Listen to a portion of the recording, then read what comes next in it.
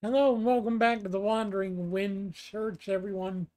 I'm your video missionary, Gregory, and today I want to go through day 14 of the Life Recovery Devotional.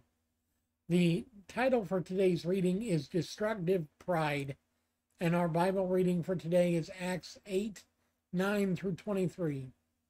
Step 1. We admitted that we were powerless over our dependencies and that our lives had become unmanageable. For many of us, personal power is used as the foundation for our self-esteem. We become used to getting things our way through whatever influences we have at our disposal: money, power, sex, love, etc. It can be very unsettling to arrive at a place in life where we can't buy the power we need. For those of us who use power to bolster our self-esteem, admitting powerlessness will require a foundational change. A man named Simon had been a sorcerer.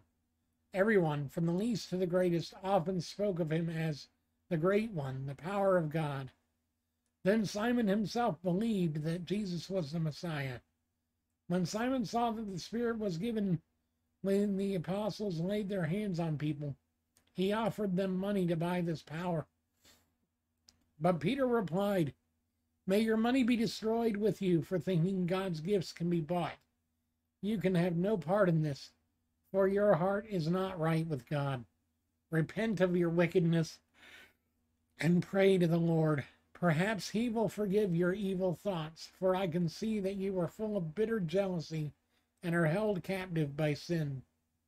Simon realized he was powerless in this situation. He admitted his pride and powerlessness and was able to change. We need to be aware of how pride can hinder us. We can't buy our way out of addiction. No matter how powerful we are in worldly terms, our recovery will come by working a program day by day. Our recovery can only begin as we give up our efforts and our pride. This really is a very powerful statement for a lot of us in recovery, because honestly, many of us, especially the people that I know in recovery, come from the older generation where the mentality is that you work for what you get. You can only get what you need in life by working. And so there are a lot of people in recovery that have to relearn that not everything can be earned through just your own actions, but rather we need to give up our efforts and accept the help of others and accept the help of God, because that is the only way we find lasting and true recovery from addiction. Any other way is only temporary and often leads to emptiness and lack of recovery. As always, the program of life recovery, the process of recovering from addiction, is not a leaps and bounds process, but rather a moment by moment, step by step lifestyle.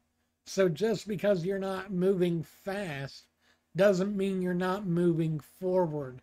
As we say in the life recovery program, sometimes quickly, sometimes slowly, but always moving forward towards the goal.